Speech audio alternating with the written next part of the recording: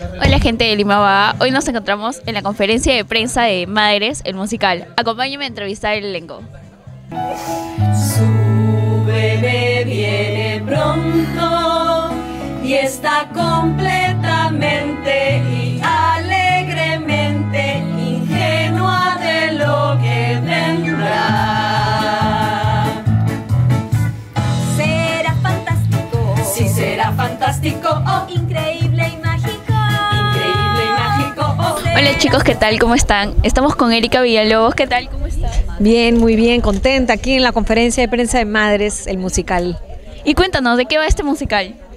Bueno, es un musical que habla de la maternidad, de todo lo que pasa cuando uno, a partir de que uno sale embarazada en adelante, todo lo que pasa por la vida de una mamá, ¿no? Desde que sale embarazada y tiene todos los problemas, la acidez, las hemorroides, esto, el otro, pasando por el momento en el que se te van a caer en algún momento la vejiga y empiezas a tener incontinencia, en el momento en el que se te caen, ¿no?, los senos, el momento en el que los niños se van a dormir y uno es feliz y realmente puede hacer todo lo que no hace en el día porque tienes que estar cuidando niños todo el tiempo. Habla también del momento en el que los niños se van, o sea, es una obra que habla de todo lo que pasa. Hablamos de la culpa, porque uno que empieza a ser mamá y empiezas a tener una culpa que nunca te va a abandonar, ¿no?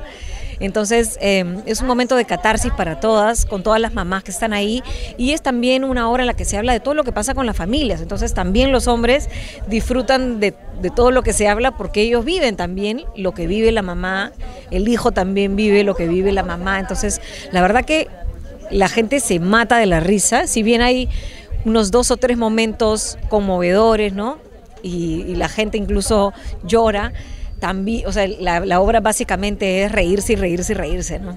Perfecto. Y cuéntame, ¿qué te parece volver a trabajar en este musical? Porque ya tuvo su primera temporada, ¿verdad? Bueno, me parece increíble porque la gente disfrutaba tanto la primera temporada y estábamos, bueno, el teatro estaba lleno siempre, que era un poco triste que se acabara en 2 meses, ¿no? Son temporadas, en Lima se hacen temporadas bastante cortas.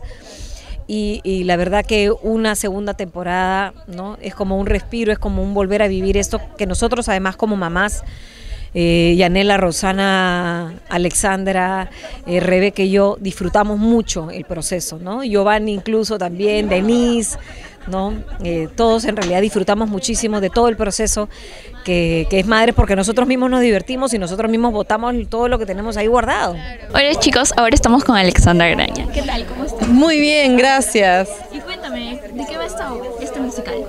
Este musical básicamente es la historia de 4 madres. Empieza todo en un baby shower con la mamá primeriza, ilusionada, emocionada. Llegan sus amigas que ya son experimentadas y le hacen este baby shower y le van a contar durante el baby shower de verdad lo que se trata ser madre. O sea, le van a contar así como las netas, o sea, tal cual. Se tenía que decir y se dijo, así.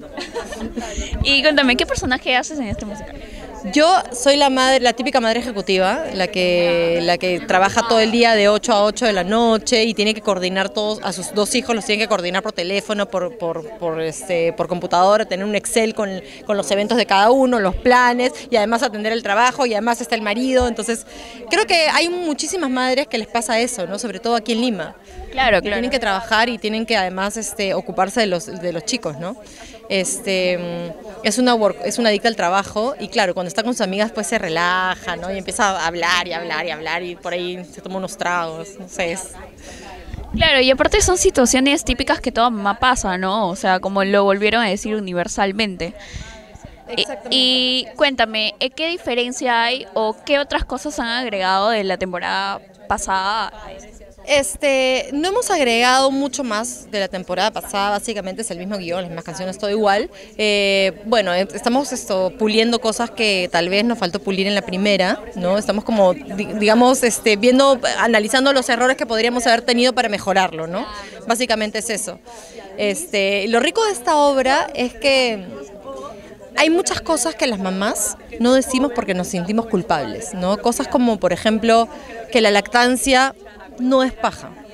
O sea, hay algunas madres para las que sí, ¿no? Pero por ejemplo en mi caso, la lactancia no fue un momento tan chévere, porque yo estaba con todas las hormonas revueltas, no me salía tanta leche, estaba muy estresada, ¿no? Entonces a mí me daba como pena y me sentía culpable de decir eso. Hasta que de repente me encuentro con una amiga y le digo, oye, no estoy disfrutando la lactancia. Me dice, yo tampoco. Entonces dijimos, pucha, necesitamos hacer catarsis, y creo que la mayoría de las mamás necesita hacer catarsis. Entonces esta obra es justamente linda por eso, porque se dice absolutamente todo, sin tapujos, y las mamás realmente se sienten identificadas. Exacto. Hola chicos, ahora estamos con Rossana Fernandez Maldonado. ¿Qué tal? ¿Cómo estás? Hola, contentísima de estar aquí a pocos días de estrenar Madres. Y cuéntame, ¿de qué va esta obra? Esta obra musical. Bueno, trata sobre la realidad, la verdadera maternidad, que a veces no se habla mucho, pero bueno, mi personaje está embarazada y sus amigas la visitan, le hacen un baby shower y a través de canciones y situaciones le van contando lo que realmente significa ser mamá. Entonces tiene situaciones muy, muy divertidas. Entonces la mamá primeriza, pues, ¿no? La que mayormente las mamás se sienten muy identificadas con tu personaje. Cuéntanos un poco más de ella. Sí, claro que sí. Dani tiene 8 meses de embarazo y ella está ilusionadísima, está entusiasmada, se ha leído todos los libros de crianza, se ha comprado todos los aparatos más modernos que te dicen que sirve para esto, el extractor de leche, el no sé cuánto. Entonces quiere todo perfecto para su bebé y quiere que salga tal cual lo ha leído en el libro, ¿no? Pero la vida la sorprende y la vida es diferente y la vida es imperfecta y eso es lo bonito también. Entonces se ve un proceso en ella porque hacia el final de la obra Dani da luz y su vida se convierte en un caos, pero entiende a su mamá, porque cuando uno es mamá entiende a su mamá. Entonces tiene una canción bien bonita que le dedica a su mamá y también entiende que el amor de una mamá puede enfrentarse a las cosas que vayan apareciendo, ¿no? Y cuéntame alguna de las canciones que van a estar presentes en este musical, que van a resaltar. Bueno, la obra está llena de canciones, cada una de nosotras tiene una canción en donde cuenta un poco de su historia, ¿no?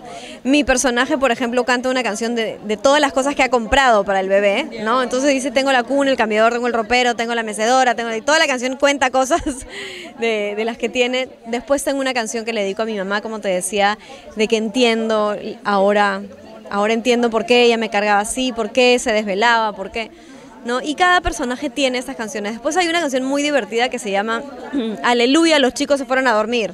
Entonces ahí celebramos de que todas las cosas que podemos hacer cuando por fin se duermen los niños, ¿no? De verdad que es bien divertida. Bueno, por favor, quiero que invites a la gente de Lima Vaga a que venga a ver esta obra musical. Claro que sí, a toda la gente de Lima Vaga no se pueden perder esta segunda temporada de Madres, el musical. Estamos en el Teatro de la Biblioteca Nacional, maravillosa. Desde este 7 de marzo las entradas están en Teleticket de Wong y Metro y estoy segura que la van a pasar muy, muy bonito, así que los esperamos. Su bebé viene pronto y está completo.